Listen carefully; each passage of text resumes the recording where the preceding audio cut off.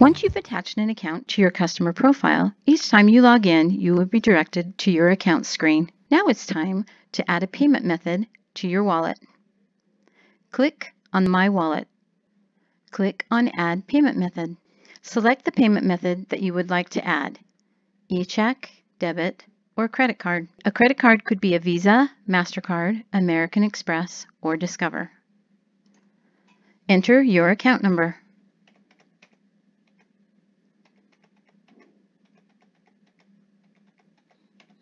Enter the CID number on the back of your credit card.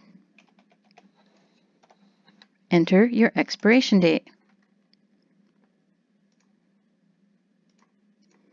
and the cardholder name.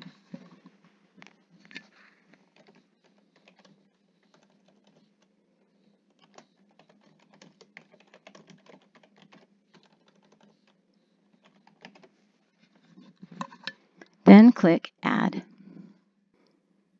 You may choose to add several payment methods to this account. You've added a credit card. You may also include an e-check, a debit card, or additional credit cards at this point. Your next step will be to make a payment in the customer portal.